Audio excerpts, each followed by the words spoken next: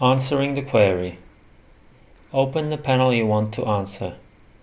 In the middle of the panel's front page, you will see all the queries of the panel.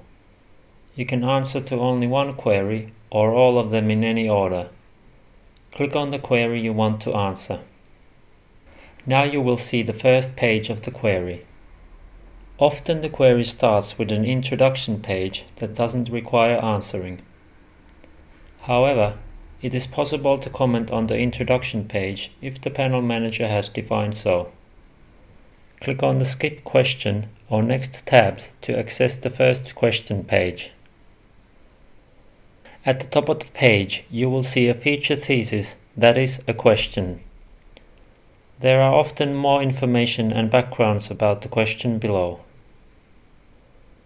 Below the text section, you will find the answer field. The answer view varies depending on the query type. Most questions include a comment box in addition to the response field, where you can write further arguments for your answer or comment the thesis.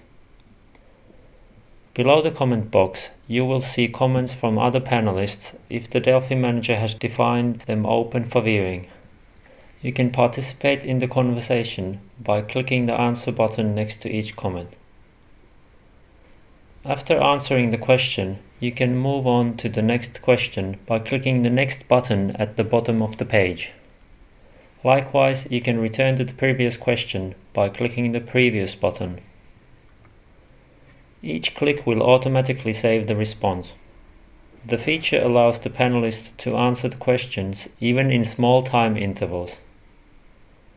The Delphi method also allows skipping the query pages if the panelist is not interested in the thesis or does not feel they have the competence to answer it. In that case, click on the Skip button.